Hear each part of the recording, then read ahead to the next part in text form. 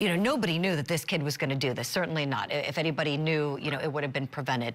But there were some strange signs that went up, and some red flags. Him talking about wanting to kill. Him making motions and gestures around his girlfriend. Him acting strange. And I think it's a good opportunity for all of us, whether we have children or friends who have children or whatever the situation is.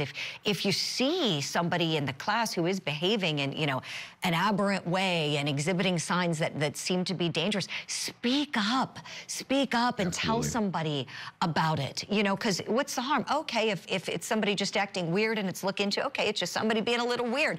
But if it's somebody being dangerous and sociopathic like this kid, perhaps something can be done. Your take on that, please, Jamie, also being a parent too, in addition to being a very seasoned attorney. Absolutely.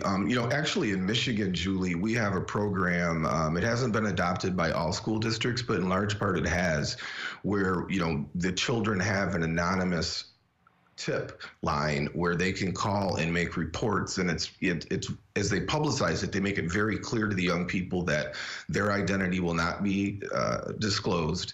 But in the event they see something, hear something, it doesn't look right, they see it on the internet, they have the ability to call this line, and it's directly attached to social workers and law enforcement, and it's been effective.